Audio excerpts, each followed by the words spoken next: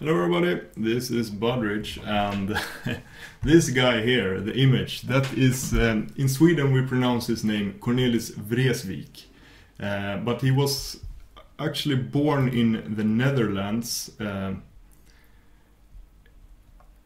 long time ago, 1937, and he's dead now. He died in 87, age 50, which is quite young. He lived a hard life.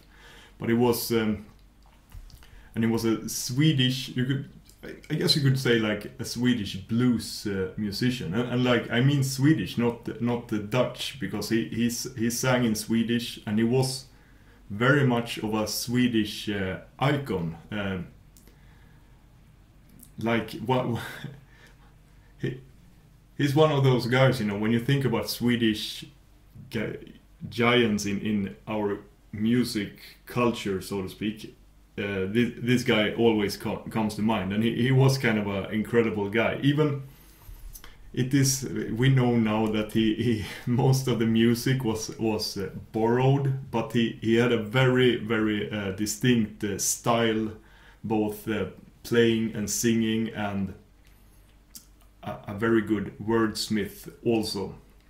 But he also had a lot of troubles with troubles. I guess he really liked alcohol and amphetamines and things like that. But he also came out when he sang, and in most of the interviews and stuff I've seen with him, he seems like a kind of a good guy, but also with a lot of swagger, I guess. Here's an image from '67. He looks like very drunk actually in that image. That was in his prime in '67, like all leather. He was like he was very much this high life kind of guy, you know, even if he was also blues and in a way like working class hero kind of music, but at the same time very much a rock star of his time. And in Sweden, I'm not sure how known he is outside Sweden. I think he did some songs in English, and maybe his people in the Netherlands know who he is, I guess. But he is extremely well known in Sweden and loved. And it was actually a movie was made about him a couple of years ago, where this guy, Hans-Erik Dyvik Husby, which is a Norwegian guy, he was a singer in the band Turbo Negro, and he's also known by his alias Hank von Helvete, played Cornelis, which is kind of weird, you know. He's a Norwegian guy, this is a Dutch guy, and in the movie I think that Hans-Erik speaks Swedish. It's super weird. And Cornelis also had his way of speaking Swedish. When you heard him speaking, you didn't think that, hey, this guy is Dutch. But at the same time, he spoke in a very special way, but without any accent, except for it's like he had his own accent that didn't sound foreign, but it also didn't sound like anyone else. Whatever, what I actually wanted to talk about or the reason I found this particular picture or image was, I was looking for another image of Cornelis, where you can see, it's very hard to see on this low-res image, but it was the best one I could find. And here you can also see he had a rough time. I don't know where he is here. It looks like Cuba or something. He's wearing a necklace here. And this necklace is actually quite special because it's an instrument here in this necklace. I'm not sure if you can see this. And this instrument is an instrument that I know a bit how to play. When I did the military service, my service was in signal things. I wasn't a spy or anything, but I was like radio operating kind of guy, which meant there were lots and lots of hours where I were just guarding a phone, basically, by myself in a small truck in the woods deep in Sweden, you know. Just sitting there for hours. This was a long time ago, and you know, even today, I guess I couldn't go online or anything. There were no internet connection like that. And what we had in our truck was we had a tape cassette player that we have mounted in the roof, and then we had a big box of cassettes, and I listened to these cassettes over and over again, like music, and some of them were probably with Cornelis, but there were all kinds of music. But sometimes, you know, you just got bored of that as well. And I got myself one of these instruments, which is, in Sweden, it's called mungiga. I had no idea what it was called in English, so I googled that, and I found, or googled that, goddamn, I searched online what is the name for this instrument. Mungiga, translate to English, and I thought this is like an old Viking-based Swedish instrument, you know. But apparently the name for this instrument is Jews harp. And here is a Jews harp, and now sure, this is a bit of whatever. I'm not affiliated with Thomann at all, but I went to Thomann like a couple of weeks ago, because I found this. Maybe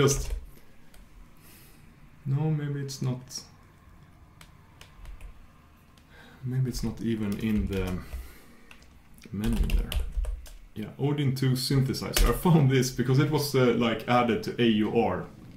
Someone had added this program, which is some kind of a software synth. It's a VST plugin that someone have made, so you can use it standalone like this without any DAWs, like a digital audio workstation. You can just use this synth. But I couldn't get any sounds from it. I really wanted to get sounds from this synthesizer, but I couldn't get any sounds because I don't have a MIDI keyboard or anything. And then I thought to myself, hey, Bud, you should get a MIDI keyboard. Why haven't you never gotten a MIDI keyboard? So I went to Thomann because I know you can get like anything there. I also searched on Swedish eBay kind of things, you know, to see if I could get a good second-hand one, but I actually found one here on Thomann. But I don't really want to make any more unnecessary advertisement here for that site, and it is, in a way, Thomann, it's kind of terrible, you know, because they have so many local music stores have closed down due to Thomann, which is a German company, and now they are the only music store in Europe in many cities. There are, of course, still some music stores, but this company has eaten up a lot of their business, and that is something it is what it is, you know. Well, how couldn't it happen in a way? But it is a shame, just as with music stores and whatever. So in one way, I should support my local, but I don't even have a local music store anymore. I would have to go to the closest city that have one, and that in turn is also like a big chain. So I would have to travel really far to get myself a Jews harp and a MIDI keyboard. But I bought this MIDI keyboard. I also bought this Jews harp, this one, because it was the cheapest they got. It wasn't that cheap, and it also, this is like made in what was it, Nepal. So it's their variation of this. I guess this is a very ancient instrument, probably existing in many different cultures, and it looks a little bit different than the Swedish ones that I have seen. I do believe, I'm not 100% sure here now, I'm a bit guessing here, but it feels like I have seen like Viking excavation findings of this instrument in their belongings and stuff like that. And it's often used by these like that Bursum kind of stuff, you know. I think he uses this instrument, maybe he doesn't, maybe he doesn't, you know, but it's a cool instrument, and I played this. I had one of these when I did my military services military service, and I played this instrument. I learned to play it while doing that. Spent hours and hours. I chipped a tooth doing this, and but I got somewhat good at it. I don't know. I haven't really seen any virtuoso on this, and I don't know any theory about it at all. And as you can see, it's all you can do is put this to your teeth. You put this. It's in metal, by the way, and then you just flicker this thing. So it's like it's not that much to get good at, you know. But whatever. I got it here in my hand now. I have to try this a bit. It's a bit awkward. It's much smaller than I'm used to.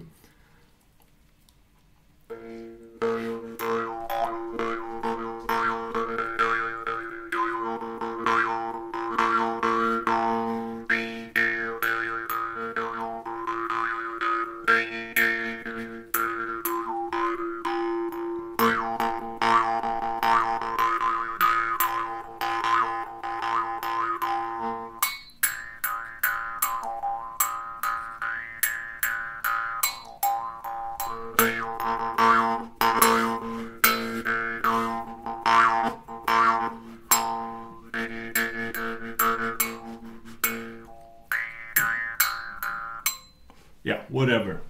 I will practice this a lot more. I will keep it here, and I just know that this was a good thing that I got this Jews harp here. I would rather like it to be known as the Viking harp, but whatever. I got it. So I can highly recommend anyone getting one of these instruments, and we could start a band. But I also got the MIDI keyboard. I haven't unboxed it or unpacked it yet, and I will not. That would be kind of weird if I made an unboxing video here now, right? Because since I never use a camera and plugging that in, but I intend to experiment with that as well here, and I have no idea what I will do with this. I don't know. I haven't played. When I was a kid, I played. I took like piano in quotation mark. I didn't really have a piano. I had one of these keyboard things, you know, lessons. But I took that for a couple of years, and I kind of know, or knew at least, how to play, and I actually knew how to read notes and stuff. I did that for like 3 years, and from the age 8 to 11 or something like that, you know. Then I picked up the guitar instead. So I kind of know that as well, but I am not a musician in any ways, or in some ways I guess all of us are musicians, you know, but I know that I can will get this working and be able to make some melodies and sounds with this stuff. So, and the keyboard I got, I don't remember which, or I got the box here, but something like MIDI keyboard. Let's look it up anyways. I got a compact one, I know. Up to 49 keys. Yeah, let's look at that. So it is, I wanted one with a lot of knobs and you know, things like this. So I can do yeah, the Jews harp on a MIDI keyboard stuff, you know. Let's see if I can find one like that. Yeah, this is good because it hides the prices here. Whatever. I don't even remember. It was nothing special. It wasn't that expensive. It wasn't the cheapest. It wasn't the most expensive. No. Whatever. You get the idea. I got that. And I will make sounds. And I would really like to make like a custom intro tune for the channel. Maybe not use it in all videos, but whatever. I'm really looking forward playing with this. So I will do that. Today I will do that. Definitely do that. I don't know. Weird video. But you know, consumer buying stuff.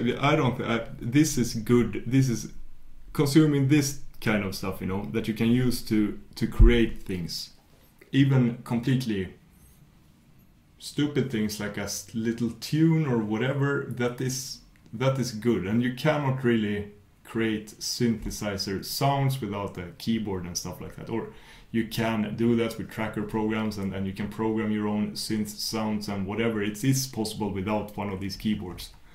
But I don't regret that purchase. I don't regret this Juice Harp, and the Juice Harp is also, that is like very primitive, you know. I can use this even if the world falls apart completely and we will not have any electricity, computers, internet or whatever. I can still do this, you know.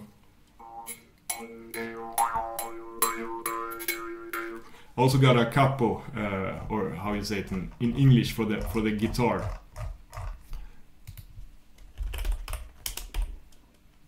I'm not sure, isn't it capos?